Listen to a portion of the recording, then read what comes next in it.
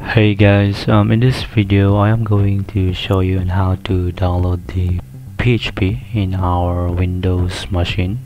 In this process, I'm going to discuss two ways of downloading PHP. The first one is using a server called XAMPP, and the second one is the manual installation. So let's get started. Let's visit google.com and then search for XAMPP. Then click on this one. So I prefer downloading it from the official website. And then I'll just select the Windows installer since I'm using Windows operating system. And then here I'll just select the location.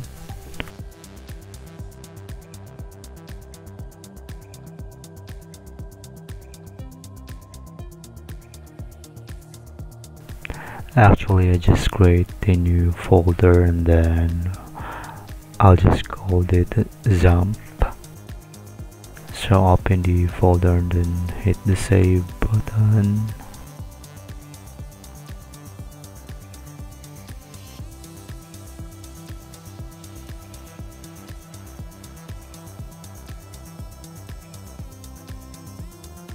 Now the installer has finished downloading. Let's just click on it.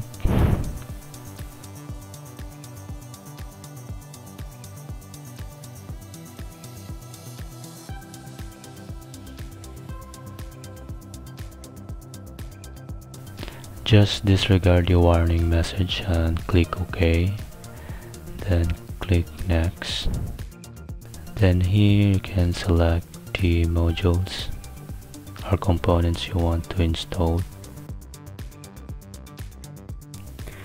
Since I already have XAMPP installed, I just create a new folder for this new or another installation.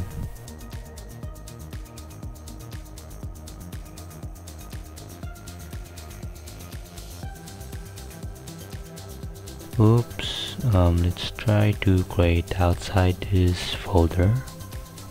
Let's just name it XAMPP2. Then click Next and then set language to English and then Next, and then here you'll be redirected to a browser and a page and gives you information about XAMPP or Bitnami. Now let's switch to the installation window and then click the next button to begin installation.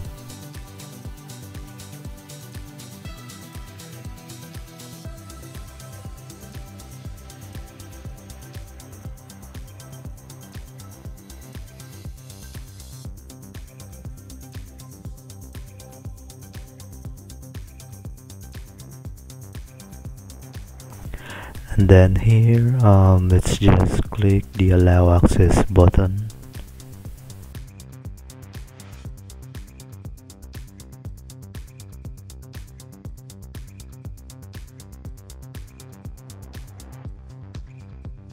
Now it is finished. We can run the control panel. Then here, as you can see here, the different modules we installed. In order to run a PHP file in the browser, just click the Apache or start the Apache module, and that's it. You're good to go. Let's create and run our first PHP file in the browser. Let's go to our installation folder and run the control panel. So just click on this one.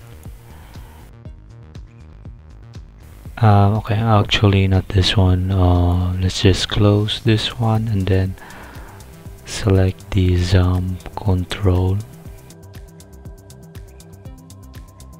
And then here let's start the Apache and also the MySQL. but actually for this one we can just use the Apache and then disable the MySQL. You can still run the PHP file in your browser. So now let's go on our server and then type localhost / and then you will be redirected to the main dashboard of our server. Now to create your own folder, just go to the htdocs and then inside just create a folder, and for this one let's just use PHP learning, and then here as you can see we have empty folder. Then let's visit that one, so just type the folder name and then here, so it is not found, so let's just change that one to space and see it works, but it's showing an empty list of files. Let's just change the folder to dash and then enter, and then here as you can see it's empty. Now let's create our first file. So I'll just open my editor and then here I'll just create a simple hello world. So we'll just print the hello world in our screen. Open PHP tag and then echo hello world. Then we'll save this one to our folder htdocs and then PHP learning, and then this one let's make this one as our index file, and then let's go back to your browser and then just refresh the browser, and as you can see here it shows the hello world text. As you can see we didn't specify the file name or write the index.php in our address bar. That's because by default PHP will look for the index.php file, and then once you have a different file name or maybe index or maybe home.php, they want to visit that one, then you just need to update the address bar and then specify the file name you want to load. But for index.php it won't be necessary, just use the folder name. So now I'm going to show you the PHP MyAdmin. So just visit localhost PHP MyAdmin. So this page here, this is the page for your databases. So once you start working with data, saving, storing, and then modifying, then this will be the page where you create those. You can also use or run PHP in your local machine without installing XAMPP. So in this process I'm going to show you. However, I'm not going to download or install another PHP, but I'm just going to discuss the process.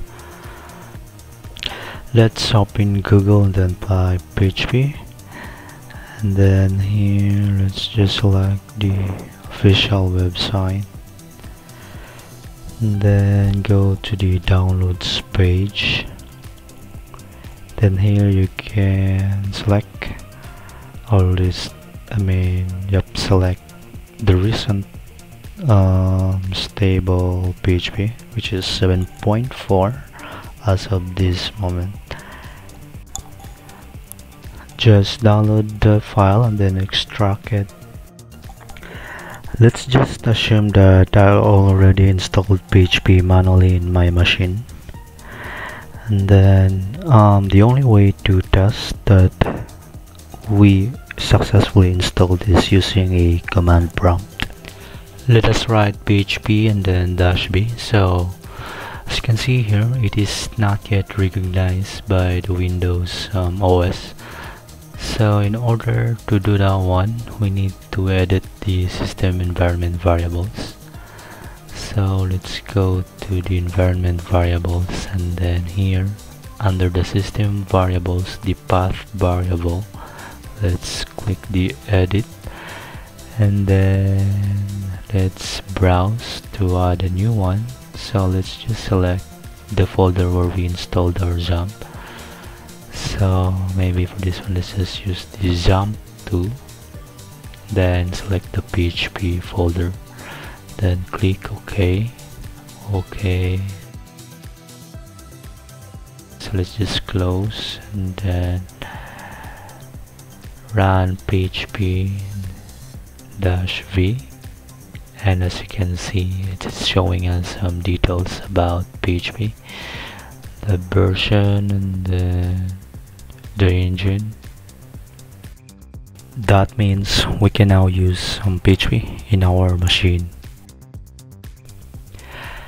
Now I am going to show you how to run or process the PHP file with our manual installation. So in my desktop, I'll just create the file. I'll just create the folder and then name it PHP. Now I'll open my command prompt, and then I'm going to go inside that folder. Now I'm the desktop folder. I can write a command, so php is -s, so this will boot up or start a server for us, and then I'll just use localhost and then 8000. As you can see, development server started, and then I can visit that one in my browser.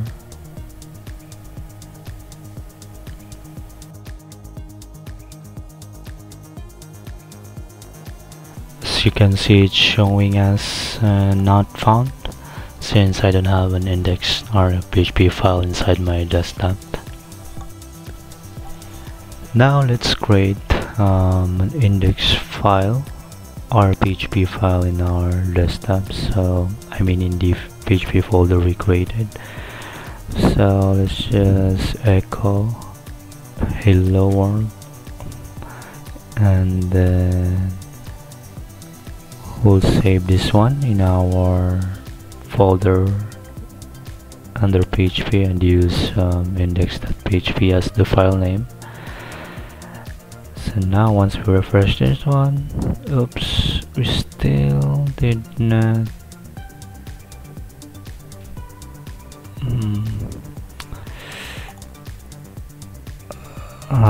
I think I see. So the problem is that we're not inside the PHP folder.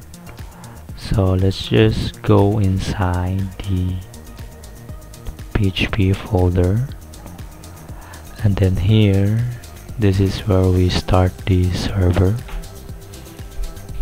So PHP and then -s,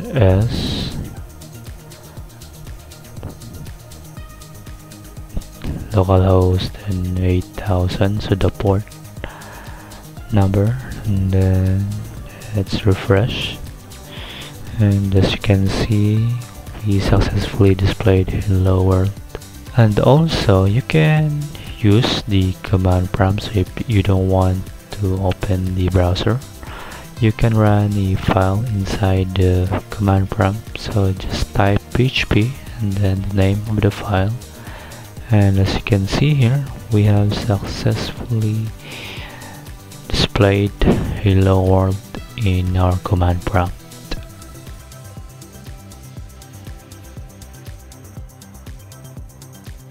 That's it, guys. If you have any questions or suggestions, feel free to comment below, and please share and subscribe to this channel. Thank you.